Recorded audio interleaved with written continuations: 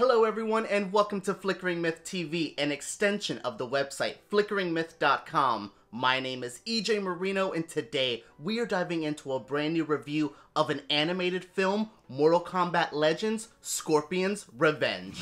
Mortal Kombat Legends, Scorpion's Revenge. During this time where everyone's stuck inside, I was really looking forward to Mortal Kombat Legends, Scorpion's Revenge. I'm just going to call it Scorpion's Revenge from here on out because that is a long title. So yeah, I was really excited for Scorpion's Revenge because this is my kind of thing. Animated, gory, and based in Mortal Kombat, which I'm a big fan of. This is something I was looking forward to. I had high hopes. I maybe should have lowered those hopes because I was a little let down with this film. It is not bad by any means, but ooh, okay, here's where I called it a film. This feels like the first episode of an animated TV show that would have been a big hit. But as an individual movie, as a solo film, there's way too many cliffhangers at the end. The drama, it gets a little scattered. Our main character, who's supposed to be, or at least our main character, Scorpion, gets thrown to like the B story about halfway through once we meet all the other characters. And that's where I'm feeling this should have been a TV show so we could spread this out, enjoy this. The stuff at the beginning when we see Scorpion's backstory, his origin, is so good, and we lose that along the way, and that's what really upsets me is with a little bit more time, with spreading this story out or focusing more on Scorpion and not trying to do the tournament as well in this one film, it could have been great, but what's presented is far from a flawless victory. Scorpion's Revenge starts with Scorpion, well, getting revenge. If anyone knows the backstory of this character, it is tragic and insane. And that's about all you know in this movie because they don't really dive deeper. I wanted to know how Scorpion gets used to his powers.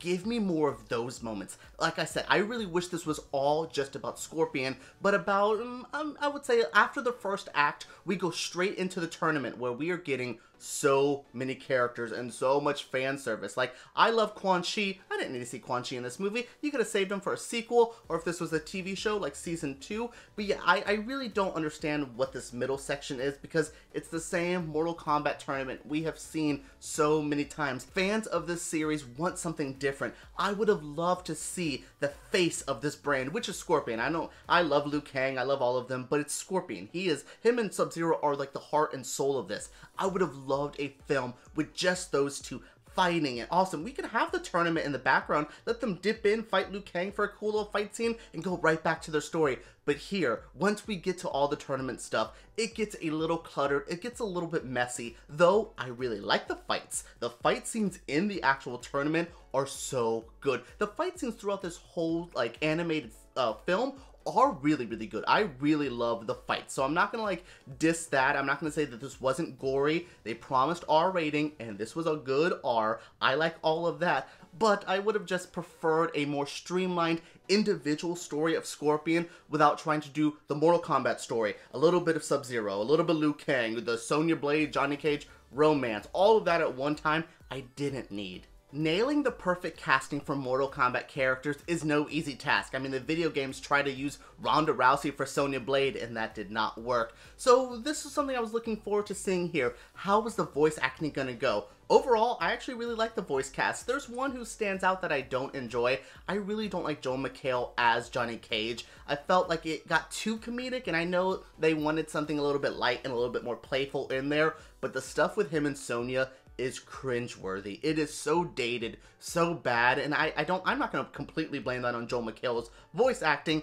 but something about his delivery just really brought home that like dated 90s vibe of this action hero trying to hit on her. Oh god, I hated it. It was truly cringe. They have really good moments together, and I understand where their relationship's going to be built from, and again, you're a Mortal Kombat fan, you get the, oh, he annoys her to charm her to death, cute. It's not cool here. Again, when the beginning is so crazy with Hanzo and his kid and just trying to do it and becoming a fire demon, I'm like, great, awesome, this is serious. Oh, we're getting to Johnny Cage comedy. Okay, and that's just a Johnny Cage problem I have in general, so this is kind of more my personal opinion on that, but again, this is where I'm saying where the voice acting's good, the fights are good, it's just something about this story. There's so much happening at one time. Scale this back. Give me something, or make this a TV show, and I would have loved this. Netflix could have ate this up. Why did Netflix not turn this into a series? Because it could have helped it immensely. I have mentioned the cliffhangers at the end, and that's kind of my biggest problem. I know you want people to buy that second movie, or in the cases where this should have been, again, I keep thinking this should have been a TV show, this would have been great to watch like the next couple episodes.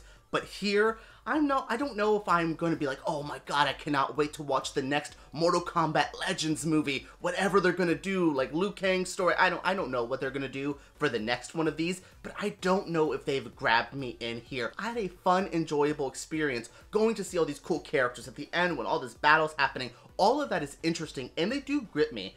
But I don't know, they got me for that movie, that's what I'm trying to say. They got me for this one individual viewing. None of the cliffhangers really made me go, oh my god, the next movie's gonna be great. That didn't happen here, so that's why it's just kind of ending on a cliffhanger, and then the cliffhanger's not working. That makes me as a viewer not like it as much, and I think we've all experienced that, where something leaves you off and you're like, ooh, the filmmakers are like, they're gonna be hyped, and you're kind of like, I'm fine, and that's kind of what happens here. I'm fine. If there's a next movie in this series, I'll check it out, but I'm not going to rush to it like I did with this one. Alright everyone, that is it for my review of Mortal Kombat Legends, Scorpion's Revenge. What a long title for a fairly okay movie. I'm excited to talk about something new. I'm excited to be back here doing movie reviews for Flickering Myth during all of this insanity. I just wish I came back with a stronger movie for you guys, a more fun recommendation. But if you're a Mortal Kombat fan, if you're looking for something fun, animated, and crazy to watch, this won't be bad for you at all. Thank you guys so much for tuning into my review. Make sure you guys subscribe to Flickering Myth because we make videos like this every single week. Give me a thumbs up because YouTube takes those way too seriously. Hey, and if you did enjoy it, we love a thumbs up. And make sure you guys comment down below. I want to know your feelings on Mortal Kombat, this movie, and if you would watch more Mortal Kombat animated films. Alright everyone, let's talk about that down below.